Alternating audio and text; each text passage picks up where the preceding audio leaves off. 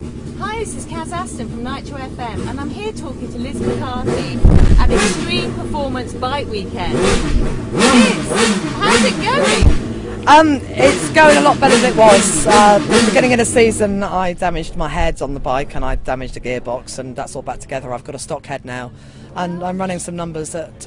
Well, I've just seen you on the track, and you've just really, as always, done a brilliant job. Thank you. And you know, you've been working really hard this season. I know you've had lots going on, and you had a little bit of bother yesterday with one of your crew team fellow racers.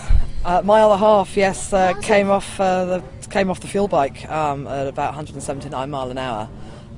How he's walking around like he is this morning, I don't know. He's hardly damaged. I think he's a vampire.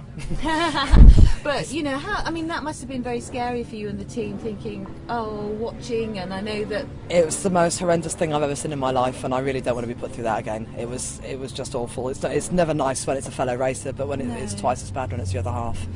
And how you know, as the team and everything, we're going to have a chat to Kev, but you know, are the team all okay? And you know, everything, it's a shock, it's a worry. Yeah, we were all very, very shell-shocked. I was quite adamant that I wasn't going to get on my bike yesterday. I didn't have the right headset on at all. Today, I was just going to do a burnout.